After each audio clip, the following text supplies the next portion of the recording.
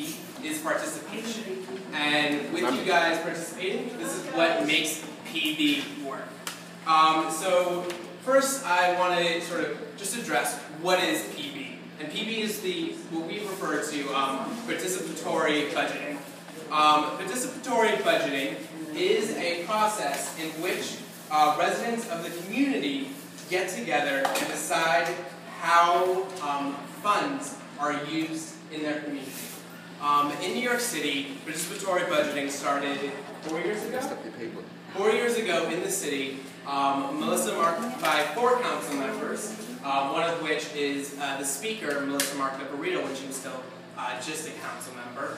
And since then, PB has grown substantially since 4 years ago. And now I believe almost half of the city council, about 22 out of the 51 members, are now participating in the PB process. And what the PB process is we are allowing community members to decide how $1 million of our capital funds that were given as discretionary funds, how $1 million is spent in the community. And so there are many important reasons for doing PB. One of those for us is getting the community involved and getting sort of that civic nature that, especially on Roosevelt Island, is very sort of prominent, and getting more people involved in the process of deciding how their taxpayer dollars are essentially spent. And we also want to encourage democracy, participation, and actually, instead of just before, when it was just the one council member making decisions how that money is spent, giving it back to the community to decide how that money is spent. So with the PB process, there are sort of, I would say, 3 essential phases to PB. The first phase is the idea gathering, and that's the phase we're in right now. And that phase is going to continue until about the middle to the end of November, where we're going to be actively having neighborhood assemblies like this all over our district, as well as accepting ideas online or via email. And so if you guys come up with an idea after today that you would still like to have considered, feel free to email it to us at pb@benkallos.com, or go to our website, benkallos.com/pb. And so gathering the ideas is the first phase. The second phase is where community members from these meetings are going to want to get more involved and become PB delegates. And those delegates are the ones that will actually be deciding, will be sort of prioritizing and sort of be the ones who decide on what the actual items for the ballot are. And then in the last phase is the voting phase. Well, actually, let me go back to the delegates phase. With the delegates phase, we actually want to encourage everyone who wants to become PB delegates. It's a little bit more responsibility because you're going to be having to give a little bit more time. There's going to be a lot of working with each other to clarify and to define which of those items on the ballot will be. So the third phase is the actual voting. And so through the PB delegate process, they're going to come up with a ballot. The ballots you see in front of you are our ballots from last year. Last year we had a shortened phase. This is the first year that we're doing the full, complete phase of PB. Last year we just had the voting phase. This year we're having all 3.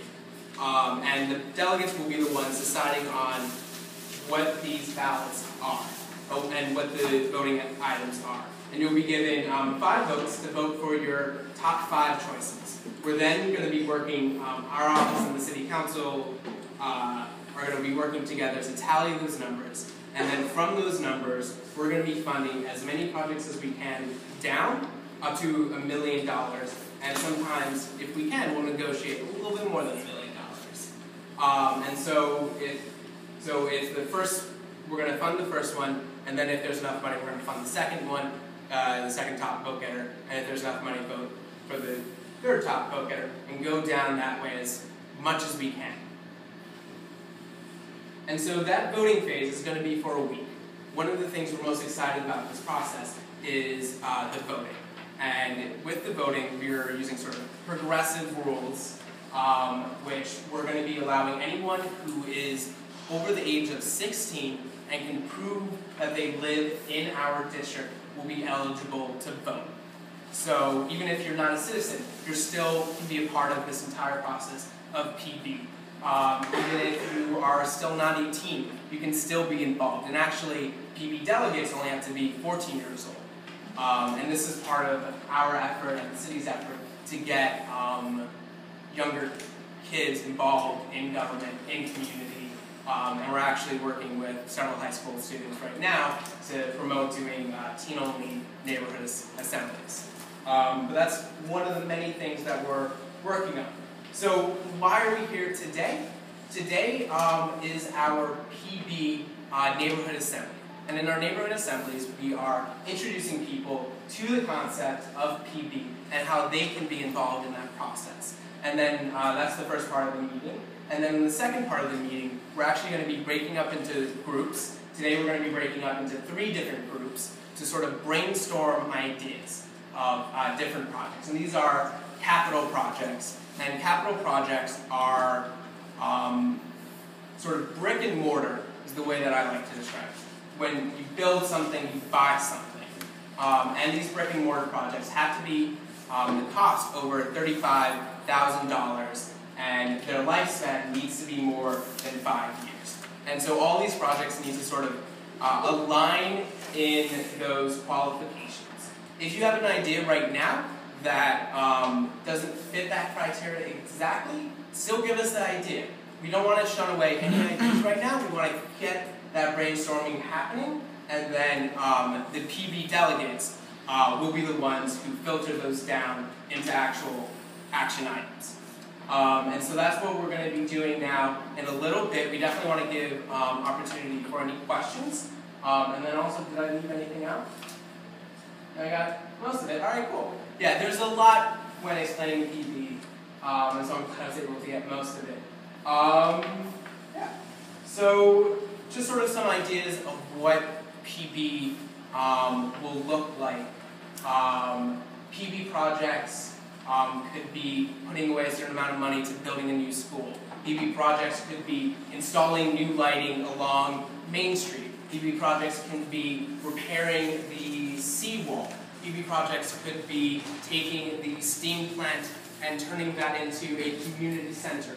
These are all sort of projects that would fall under PB. I think a few of them would be a cost over $1 million, but that's something that our delegates can work on, sort of helping to define when they work with the city agencies to put, and it's the city agencies that actually put the number amounts on projects and are the ones that, after our delegates come up with their slate, are the ones that go through the projects and actually make sure that they fit the qualifications of a capital project. All right, cool. So that was a lot, and I apologize. But does anyone have any sort of questions about the process? Yes? Yeah, I'm looking over the list of ideas that were presented last year, which is giving me an idea of the sort of things that you're looking for. Yeah, and that's why we wanted to make sure that you guys had them, so you can just see sort of examples. And I'm wondering if anything's actually got funded. Yeah, so we actually were able to fund a lot of the projects on the ballot. Would actually surprise us the most through doing PB, because it's really in the hands of the community, so you never know what's going to happen and how people are going to vote. And actually a large amount of people, actually I think the top 2 vote getters were the bus clocks. And so we've worked with several council members to install bus clocks and a continuation along the M31 and what was the other one? Yeah, so there are a couple of bus clock destinations, and the city is now that the MTA has the appropriate funds, they're now going to be working on installing those costs. Yeah. All right, cool. So I trust sharing, and then, great. Yeah. This is $1 million just for our district. Yes, and so, Roosevelt Island and the other east side. yes. I've been asking people, friends in other parts of the city, and nobody seems to have heard of it either. Is this the first district that's really? Yeah, so 4 years ago was actually when city council members started this process. And so this process has been sort of building momentum. And there are still a lot of districts that still don't do discretionary funding this way. But we're only 1 out of 22 council members now doing it this way. Yeah. So that's what I explained your question? Yeah. And if you want, we can sort of let you know what other council members are doing. And so if you have neighbors who live in those districts, they can get involved as well. So I guess I want to, Matthew already asked, but, so how much money was given out last year, the year before? Yes. Last year was actually closer to 1.2 million. What? Last year it was closer to 1.2 million. Councilmember Kallos funded a few more projects than we were actually voted. Okay.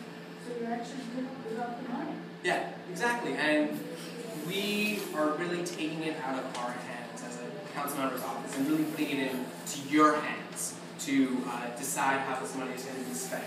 And you guys can have a bigger role as you want, whether it be here attending these neighborhood assemblies and giving ideas, taking a little bit more responsibility, and becoming a delegate and helping to define and prioritize what those projects will be if you want to have more of that responsibility. And then finally, if you want to just vote on the ideas, you can also do that in April. Yeah, and so just to clarify again, it was mentioned, but the ballots on the table are from last year, and this entire process is to define what those items are for next year. Yes, Frank?